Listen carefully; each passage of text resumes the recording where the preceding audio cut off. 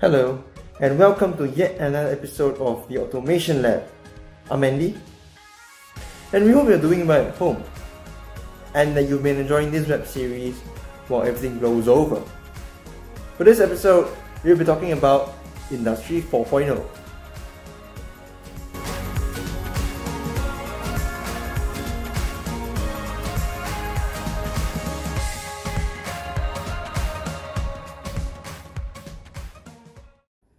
Industry 4.0 has been a hot topic in industrial automation for the past decade or so.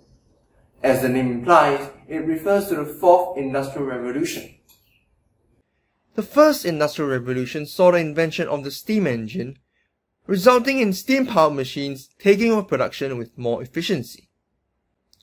The second was powered by the use of petrol and the introduction of electrification and the rapid growth of rail networks. The third was the digital revolution, where advancements in digital electronics were incorporated into the factory and manufacturing systems. Industry 4.0 aims to connect the systems involved in between customer orders to product delivery, using new communication technologies to automate the systems and maximize efficiency, bringing about further increases in productivity as seen in previous industrial revolutions.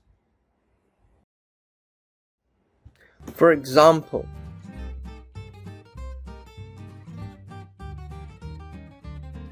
suppose you order a watch online.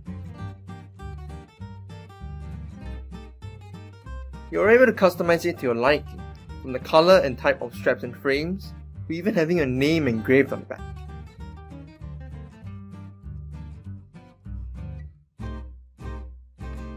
There's a system that captures that order and sends it to the production line to begin production.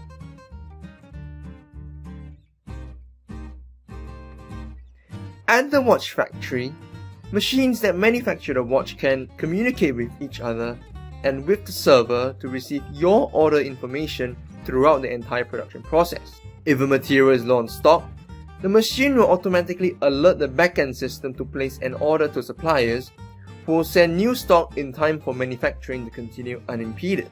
The server is also collecting huge amounts of data from all the machines and systems, which are analyzed to improve overall production efficiency and customer experience.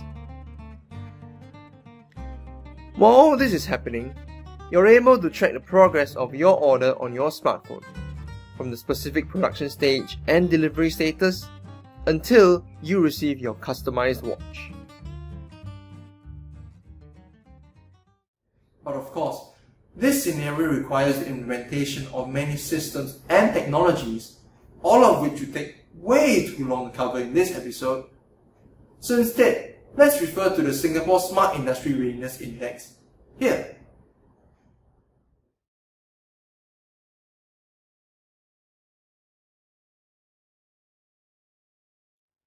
As you can see, it covers 16 different dimensions in order to realize an Industry 4.0 solution. Companies can refer to this index to evaluate where they currently stand in their journey towards Industry 4.0.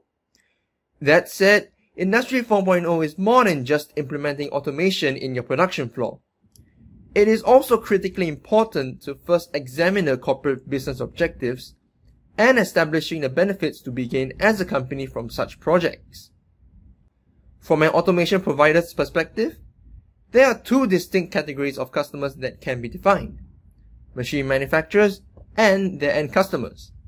In other words, the end customers of the automated machines. In the manufacturing sector in particular, there is an obvious interest in reducing the in-house production costs, both through efficient and reliable production control, as well as reducing the number of rejects produced. The traditional machine maker pursues very similar objectives, and above all is interested in reducing the cost of the machine whilst maintaining or even increasing production quality.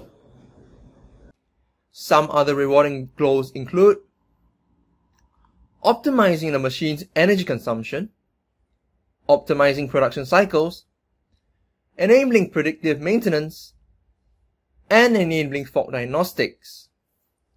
The last 2 points in particular offer the machine manufacturer a solid basis to establish services that can be offered to end customers as an additional revenue stream. Of course, what both customer categories ultimately want is for the machine or product to be designed more attractively and to increase competitiveness in the marketplace. So, before you embark on your journey towards Industry 4.0, do remember to review with your team the clear objectives, which will help greatly in your planning and implementation. One customer that has implemented an Industry 4.0 concept is Nobilia. A kitchen manufacturer in Germany, Nobilia produces customized kitchen designs, meaning that each kitchen design is unique. When a customer confirms their design, the design drawings enter the system and are translated to information that the machines understand. Hence, when raw material enters the production line, the machine knows which order this material is for and what is to be done to it according to the customer's design. The production line's systems communicate with each other and information is shared to ensure smooth production and traceability. Well, that's all the time we have for this week's episode. We hope you enjoyed this episode and learned a lot more about Industry 4.0. And until next time, please like, share, and subscribe.